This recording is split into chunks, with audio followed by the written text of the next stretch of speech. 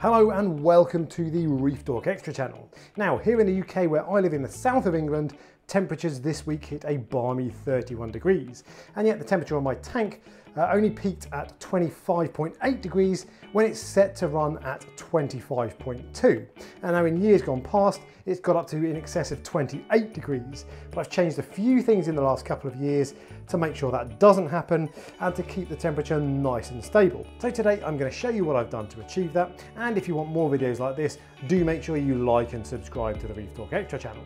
Now, the first thing to tell you is that this is only really a solution for those of us in colder countries in like the UK, where it only gets to sort of 28, 30 degrees a couple of days in the year. It's not a permanent all-round solution, although there might be things that you can learn if you live in hotter countries.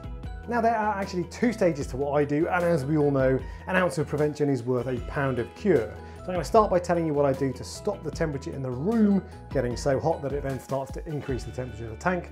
And then I'll tell you the couple of steps I take to cool the tank down when the room does get hot. Stage one then is to close all windows, and I'm going to have to aggravate Fred Titmus for this. Back in you come, mate. Thanks very much. There we go. So you want to close every window in the room you're in. In my house, in the living room that this tank is in, there are 3 windows that are openable, so you want to close all of those to stop the hot air getting in. That might sound a little bit counterproductive because when you open windows you get a cool breeze coming through, but the air outside is usually warmer than the air in your house, so you want to start by shutting out any warm air. Stage 2 is to close your blinds or curtains. And this is part of the reason that it is not necessarily a permanent solution and something you want to do all year round. Sorry, Fred Titmus, you're going to have to see. Is he going to move? He's going to move, good lad. Okie dokie, so there you go. So you want to shut your curtains or blinds, and the reason you do that, of course, is to stop sunlight getting in. Direct sunlight makes your room much, much hotter, of course. So stage 1, or stage 2, should I say, is shutting out the sunlight. So that's prevention taken care of. Now let's look at cure. Step 1 is to ventilate your cabinet in the sump. Now, to be fair, most sumps will have a lot better ventilation than this tank. This is a peninsular tank, so there's no open back panel, but most of you will have a big open space there. I don't, and the only open space I have is up there. It's a tiny little gap. But what I've done is I've put a little fan on there. It's just a little cooling fan that I got off Amazon, a little PC fan, and that makes an absolutely huge difference. Now, before I got that cooling fan, I couldn't keep the tank temperature down below 26 degrees, even in the winter. So installing that pushes out all the humid air that builds up above the sump and cools down the tank. Now, if you have a big wide open gap at the back of your cabinet, that might not be necessary, but it certainly won't hurt.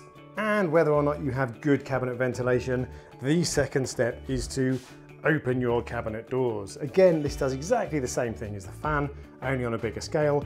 It lets all of the humid warm air out, which stops the tank from overheating.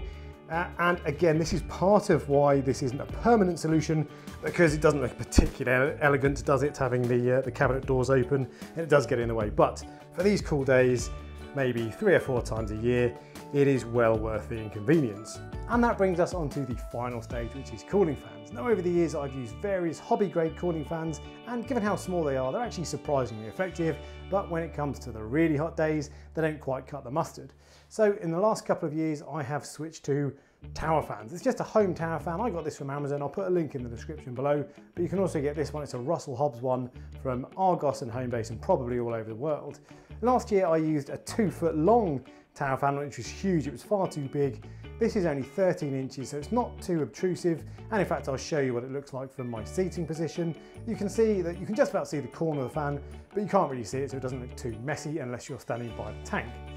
And because this is a lot more powerful, of course it kicks out a lot more flow, but also the window that the flow comes out of, the airflow comes out of, is a rectangle, and that produces the perfect kind of flow right across the top of your tank, which is exactly what you want for evaporative cooling. Now, I have that connected to a heating controller, a Reef Factory thermo control, so when the tank temperature gets to 25.4, it automatically turns the fan on. But you don't need a heating controller, they are really good, but you don't need one. You can just turn it on and leave it to run all day and turn it on and off manually yourself, or just put it on a plug timer from, say, midday to 8 PM. and then it will be on during the hottest hours. And actually at 8 o'clock, 9 o'clock, that kind of time, when the temperature outside starts to cool down, that's when I open the windows back again to let a bit of a cool air back in. So that is a summary of what I do to control tank temperature in the summer here in the UK. Now this isn't necessarily a perfect how-to guide, it's just showing you the way that works for me, and there are obvious downsides that you will have already spotted as we've gone along. It does make the living room look a little bit bleak, which kind of defeats the object of the summer when you want as much sun as possible. And also the final thing I haven't told you is that perhaps unsurprisingly that fan is a little bit noisy. Here's what it sounds like.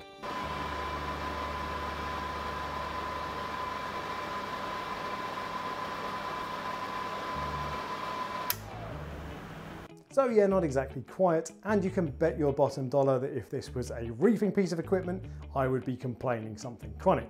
But I think it only cost me about 20 or 30 pounds, and the noise isn't actually too bad. It just means I need to turn my TV up a couple of notches in the evening when I'm watching TV, and while it is noisier than I would like, it isn't unbearable, especially if it's only on for a few days in the summer, and I can't even hear it upstairs when I'm asleep in bed. If you've got any questions then let me know in the comment section below, and feel free to share your tips on how you keep your tank cool during the summer with the rest of the community. And if you enjoyed this more informal vlog style video, make sure you subscribe to Reef Talk Extra for more of this, and until next time, happy reefing.